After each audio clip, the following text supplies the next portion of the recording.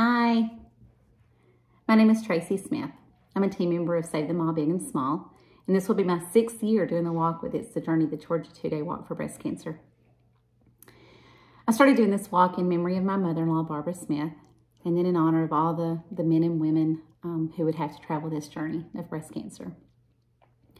We all have those life experiences that change us. And when my mother-in-law was diagnosed, it definitely changed our family. And we started doing all sorts of research, looking for cures, or at the very least, a treatment that would ease my mother-in-law's illness and give us more time with our mom. One of the things that I learned through that was that 1 in 8 women are diagnosed with breast cancer in their lifetime. That's a big number. I immediately thought of my mom and my 2 daughters. I have 8 sisters-in-law, and between us we have 14 daughters. There's countless cousins, aunts, and friends. In thinking of all of these women and young girls to come, I knew that I needed to partner with somebody to do something to make a difference. So I did my research, and I found It's the Journey, and I feel like it's the best out there.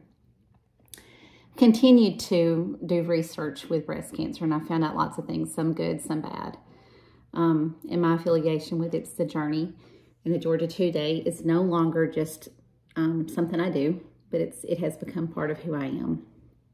You may know me as the crazy lady who does the mile marker shout-outs. I do those in hopes that it will remind somebody to get a mammogram, to do a self-breast exam, or to donate. Because there are a lot of people who cannot afford a mammogram. And in the money that we raise, you know, it can allow that. It can pave the way for that. And we all know that early detection is the best.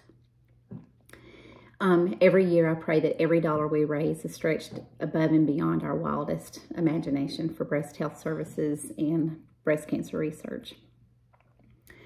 Breast cancer is so prevalent. We all know someone who has been affected by breast cancer. It can be scary trying to raise funds, but when you open up and let people know your why, let them know your heart, your passion, it makes it a lot easier for them to decide to support you in the 2-Day. Try writing out your 2-Day story. Keep it short, keep it simple, and don't be afraid to ask for those donations at the end. Those who can give will when you share from your heart. And those who can't at this time, they'll remember and maybe they'll come back later. Thanks for watching. I wish you all luck in raising your money this year. Let's crush it.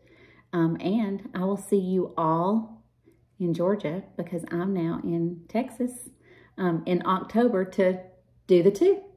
See you then.